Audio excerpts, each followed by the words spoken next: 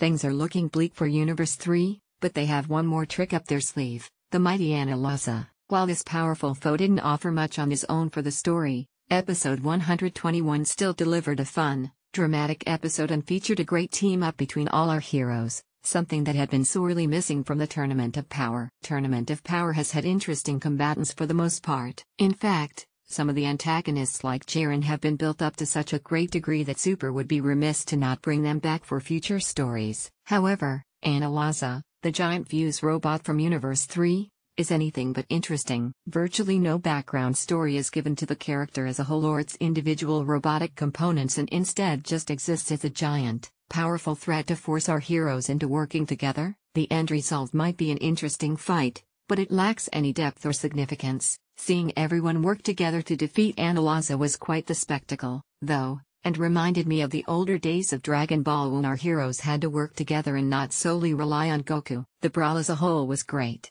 but the beam battle at the end was the ultimate highlight with its excellent colors and lively music. Finishing it off with Android 17 was another nice touch, as it again pushes against the norm of Goku having to do everything. It was a quick scene, but the moment where Android 18 was knocked from the arena made for a nice culmination of events for the androids. Before this arc, I would have never believed Android 18 would sacrifice herself for 17, but Super did an excellent job of rekindling their bonds through small, often subtle moments and made her sacrifice impactful. It's been a long time coming, but Frieza seems to be taking a more active role. Up until now, his character has barely been utilized outside of a few select episodes. It's a shame because his plotting and scheming could have made for some great moments, similar to how he very briefly schemed with Frost.